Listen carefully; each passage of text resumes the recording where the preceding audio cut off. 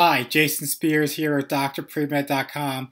I want to talk to everyone about working on your secondary essay, secondary application to medical school, give you a little brief overview, how to structure that application, and just really get yourself in the door with some of these top medical schools that you want to get into.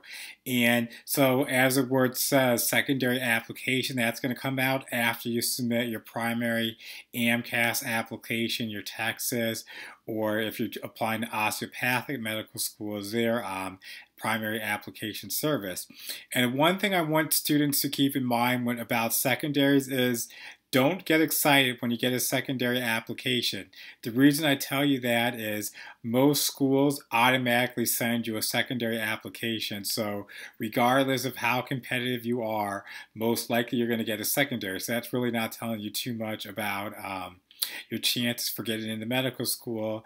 And the cost of secondary applications, they can range anywhere from a low to $40 all the way up to $150. Yep, that expensive to write one essay for getting into medical school at some of these institutions, but that's just the nature of the beast. So kind of be selective where you're applying to medical school. And also I would definitely keep track of the schools that actually do screen their secondary application. So if you get one of those, definitely make that a high priority, because that means they see something in you as an applicant. So you want to go ahead and kind of have a fast turnaround time on that secondary application for medical school. And when you're completing your secondary application, I want you to keep a couple things in mind.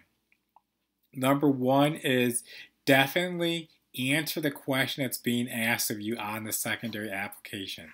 Now's not the time to be creative. Figure out that you want to tell a story that you didn't tell in your personal statement or something else. You want to definitely answer the question being asked of you on your secondary application.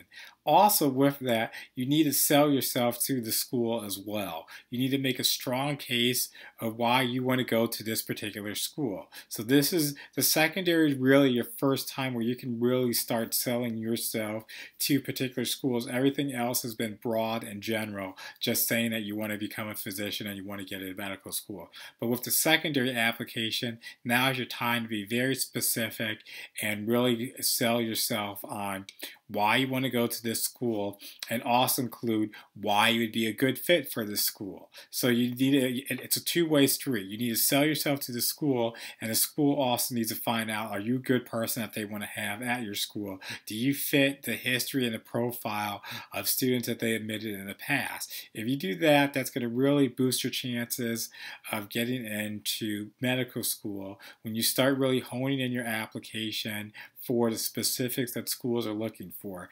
And you really need to take your secondary very seriously when you're applying to medical school.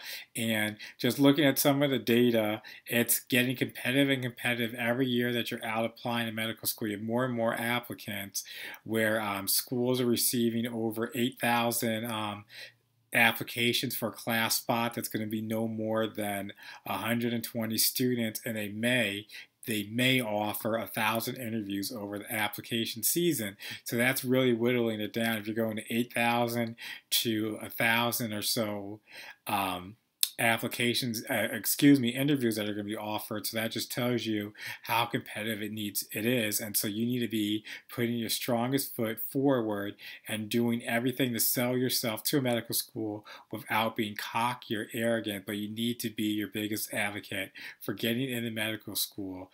And once your personal statement's done, your application submitted, you really only have your secondary to make that case of why you should be admitted and why you should be allowed to go to the next step in the application process, which would be for a medical school interview. But you just need to cross this hurdle with your secondary application.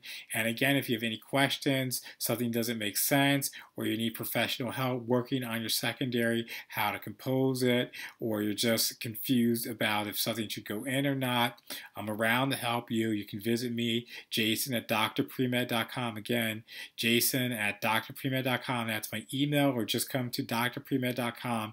More than willing, happy to give you some help and advice to make sure you're the strongest candidate for getting into medical school. And good luck to you as you work through your secondary applications for medical school.